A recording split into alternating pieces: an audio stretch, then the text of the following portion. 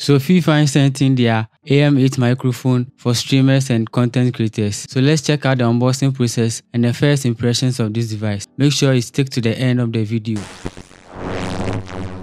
So outside the box, you see Ampligame AM8 boldly written on the box with Fifine logo, and the XLR port, the USB, and the microphone itself on a plain box. So I think it has two designs. I got the plain one. We have the black and the other types as well. Okay, so it also has the Ampligame written at the other side of the box, and it's absolutely nice. I like the font and everything. So you also get the description of the device, the location, and all the certifications and warehouse address, manufacturers, and the necessary details you need about the device at the back on a white paper. So let's get to the unboxing. Yeah, so right after opening the box, you get to see the user manual, the base of the microphone, and the nice message from the Fifine team. So you can pause the video and read whatever they have for you on the paper. So thank you for being a valued customer, blah blah blah.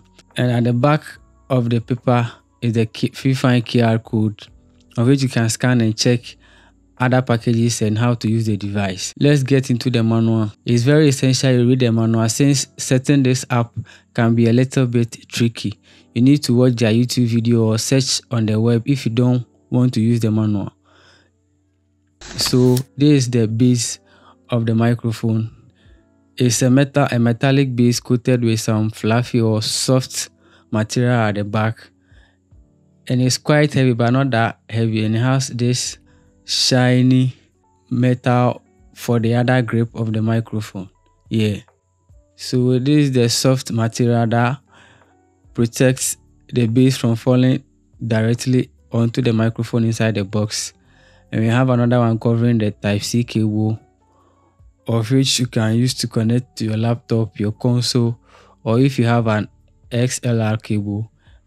So the cable is wide enough to cover a certain distance, of which you don't have to worry about buying a different USB-C cable for your device. So now let's get into the main device itself. So at the back of it is the headphone jack, the USB-C, and the XLR button, and the XLR port. The white coating you see is the lighting, and this is the touch pad, of which you use to control the device. Fifine boldly written at the side of the microphone. Design is very nice, and this is the controls where you control the microphone, and the headphone jack, of which you use to monitor the audio device and all of that. So you can see the general look of it. The foam is also fluffy, soft, and not that hard. And this is the microphone without the filter on it. It looks stunning.